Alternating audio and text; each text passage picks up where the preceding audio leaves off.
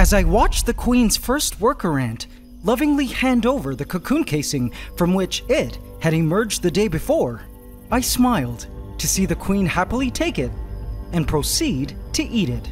After all, this old cocoon skin was valuable protein and nutrients for the queen. The extra nutrients would surely help her out with egg production, especially since it had been a whopping 52 days since she'd eaten a proper meal. But as I watched the worker ant start to fiddle around and go in at one of the cocoons, I held my breath. I knew what was about to happen was going to be special. Today, you are going to watch a new worker ant emerge into the world for the very first time as an adult and discover just how the ant's family members are surprisingly key to the whole process. Welcome to the AntsCanada Ant Channel. Please subscribe to my channel and hit the bell icon. Welcome to the AC family. Enjoy. So the process starts here. The whole thing took approximately 35 minutes for the ant to completely emerge from the cocoon, so feel free to just sit back and enjoy. I think you'll love all the things you're about to see. The worker ant who had emerged from her own cocoon just the day before gets straight to work at making the incision into the cocoon to free her first adult sister. She uses her sharp mandibles like scissors to tear away at the cocoon skin, which is made of hardened larval silk. Though it looks like the queen isn't doing much, she'll be helping out later. It's been a crazy 52 days raising this first generation of ants to adulthood, and she needs the rest. Feel free to watch the entire series, by the way, from the start at day 1 here. Since ants don't have vocal cords, I assume the newly formed ant within the cocoon releases pheromones which tell outside ants to help cut it loose. Judging from what I can see through the cocoon skin, the adult ant isn't moving nor struggling to get out at all. It's completely still, as her older sister works carefully to tear a hole. It does seem that tearing a hole into the cocoon is not an easy task. It involves pulling at the hardened silken fibers, which are designed to protect the pupa inside as it develops into an adult worker ant. But she's determined. Yesterday, the queen had to handle this job entirely herself. Suddenly, the worker ant stops to take a breather, then moves forward to communicate something to the queen. The queen moves forward in response, and AC family, watch this.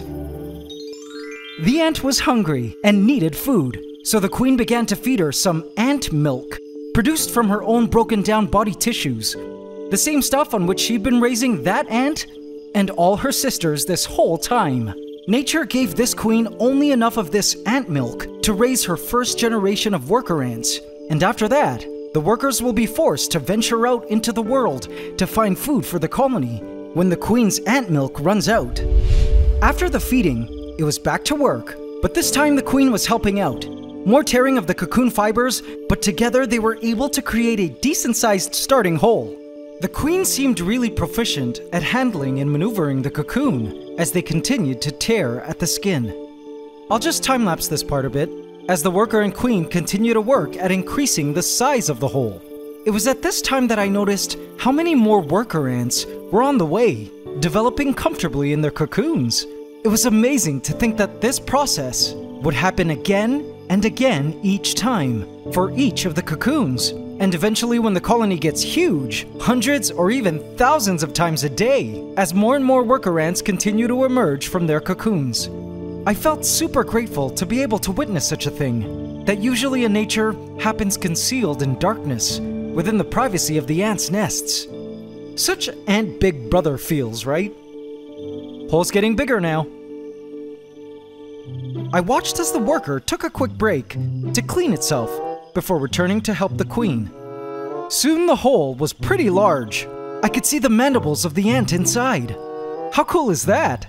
Again, it didn't seem like the ant inside was moving, and I wondered if it was even conscious at this point, but I would soon be getting my answer.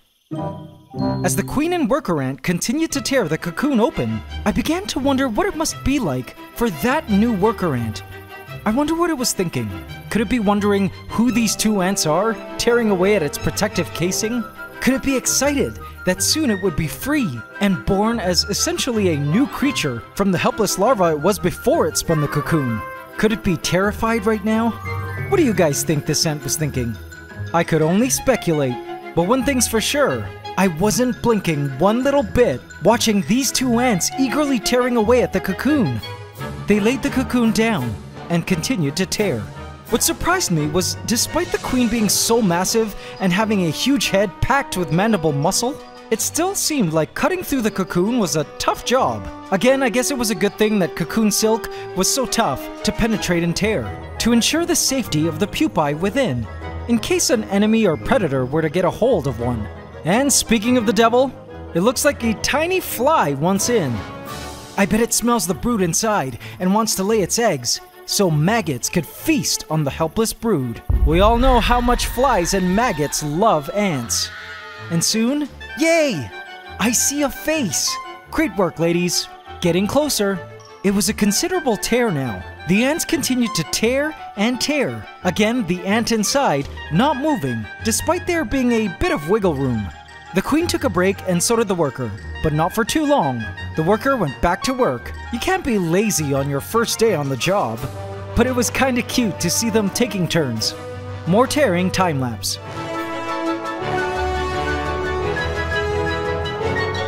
Soon the hole was pretty big, almost ripped halfway down the cocoon. What a mission!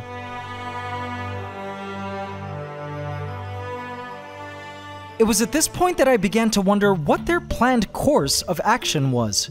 Would they cut all the way around the cocoon and pop the top off like a can? Or would they try to pull the ant out of the hole? Suddenly, the worker began to grasp pretty aggressively at the ant's head and antenna. Ouch! That looks pretty rough. They'll really need to make that hole bigger if they expect the ant to slip out.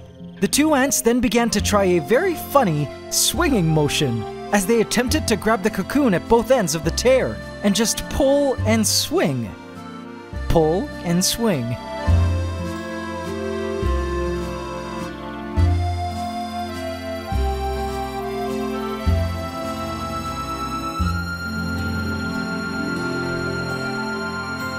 After the rough grabbing of the ant earlier, I was surprised to watch the worker ant proceed to gently lick and clean the ant inside. How cute! But that didn't last too long. Soon, it was back to tugging, biting, and rough handling. Oh dear, I'd be so dizzy if I were that ant inside. Talk about a stressful few hours as an adult ant. The worker took another break as the queen continued to work at the cocoon. But still my favorite was watching the queen and the worker ant cooperating and working together. It should be noted that this queen will probably not be doing this in the future as more and more workers arrive. Eventually, the queen's job will just be to lay eggs, and the worker ants will completely take over all nest duties and jobs of ant society, including this tedious process of freeing newly developed ants from their cocoons. So it was truly an honor watching the queen performing this rather working-class job, like this. And soon, it was freedom. Of the ant's head, anyway. How cool is that, right guys? And oh, looks like a tiny larva got stuck. Hope they don't accidentally bite and tear at it. Ah! Oh, looks like the queen immediately noticed it was a larva upon biting, and placed it down in a safe spot. Again, pretty roughly if I do say so. Alright, when will they finally remove that ant from there? I think at this point, it became clear to me that the tactic was to try to pull the ant out of the now very sizable hole. The queen began to look for places to pull. She grasped at the ant's antennae, and also its mandibles. And oh, I do think I see it slowly slipping out. And oh my god, the leg moved! The ant wasn't unconscious. It was awake and just waiting. The worker ant continued to tear at the cocoon fibers while the queen used her claws and mandibles to try to pull the ant out. This was truly so exciting to watch. Look at the queen using her legs and mandibles. How awesome! It looked like the ant was nearly halfway out and moving its legs here and there. Come on girls, you can do it! More cleaning action happening there with the worker licking the new ant's face? I can only imagine what this new ant must be feeling right now. It was its first look into the outside world, with newly formed eyes, unobstructed by a semi-transparent cocoon wall this time. It must be super confused right now, but it's almost like this was an ant's second birth. The ant was now halfway out and moving its new legs. I so badly wanted to go in and help them, but I knew it wasn't my place. These ants had all the tools they needed to free this ant, and they were getting so close now. You might notice the color difference between the two worker ants. The new worker is lighter in color, but as its exoskeleton hardens over time, it soon will also darken. Another break, as the worker ant tries the garbage bag approach, pulling from the top, which of course doesn't work. And then what happened next was truly super beautiful. Watch this. Both the queen and the worker ant began to gently and lovingly clean the ant. Ah, now that's better. Imagine entering the world as an adult ant for the first time, to your mother and only adult sister licking you clean. Okay, that sounds wrong in a human sense, but in an ant sense, I find the sight to be quite beautiful and moving. And then it was back to pulling. Pull, pull, pull. The ant's legs were now beginning to unfurl.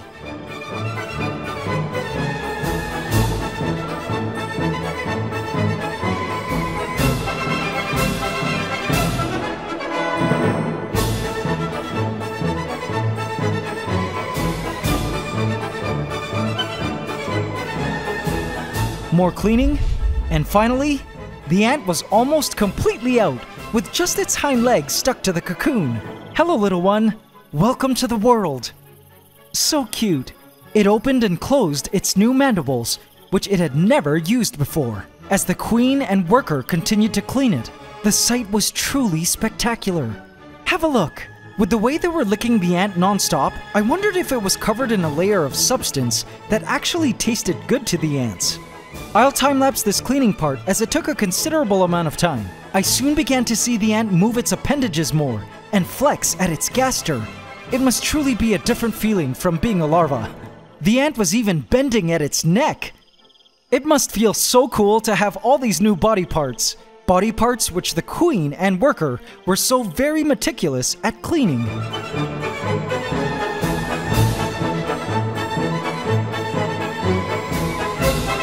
Come on, almost free. Just a little bit more. And out. Ah, so satisfying. The worker disposed of the cocoon casing. It seemed the ant had a little bit of a sticky cocoon gunk stuck to its legs, but the queen was on it. It was just so cool to see the ant now, fully moving and flailing its legs and antennae.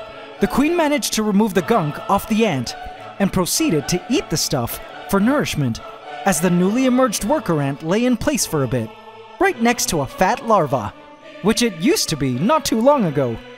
Watch this, guys. This is hilarious. Oops. The queen dropped the gunk, and it stuck to the worker's leg. She searched around a bit. Where did it go? The queen kept coming close to it, but the worker kept unknowingly pulling the gunk away from the queen, as she eagerly searched for that valuable gunk. The worker picked it up and put it a safe distance away. Will you guys forget the gunk already and help me out? I imagine this new worker said as it tried to stand up on its new legs. Here, let me clean you, sis. And I too, my sweet daughter, said the queen. This was one happy new ant, AC family.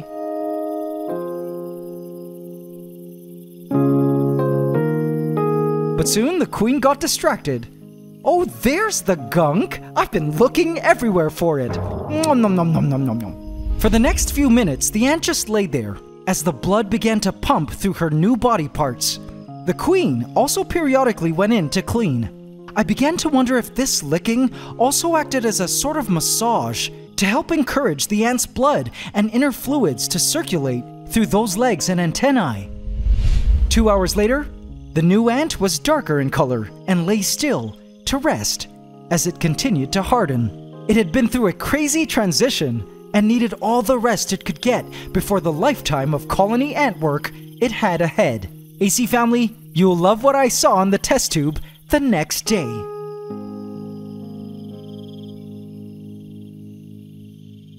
Peeking into the test tube, I was pleasantly surprised to not only see that the new ant had completely hardened and was fully mobile, but that the night before, a third ant had emerged from its cocoon, meaning that entire process of breaking an ant free from its cocoon happened all over again a few hours later with a second cocoon.